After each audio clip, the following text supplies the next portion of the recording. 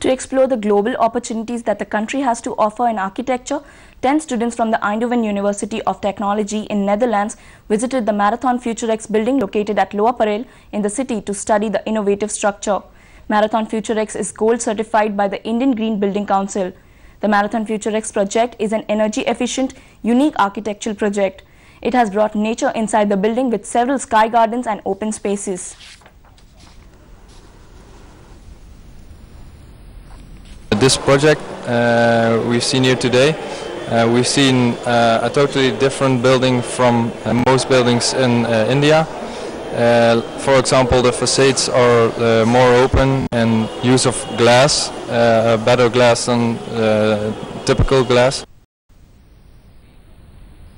In order to spread awareness about the ill effects of tobacco and also to celebrate the World Tobacco Day on 31st May, a program was organized in the city where superstars from the Bollywood came and addressed people on the issue.